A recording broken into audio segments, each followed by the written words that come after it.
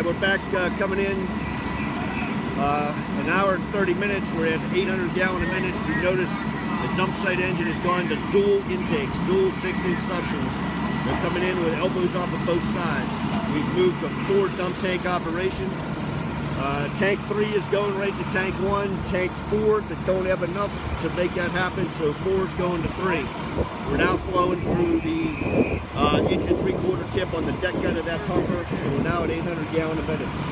So a couple of the modifications they made, they got a second fill site up and running. That was huge. When they did that, they were able to bring these other tanks online without a problem. We're running 4 jet siphons.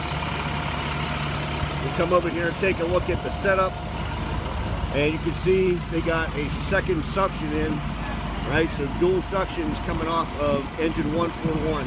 So that's a 1250 pumper. We don't know what that flow increase is. We would certainly expect that to take us to 1500 easily, probably a little bit more. And of course, that single pumper is running all these jet siphons. And you can see he has the second suction elbow in. So they've done a really good job expanding this operation and have yet to run out of water. There's never been a loss of water since they started.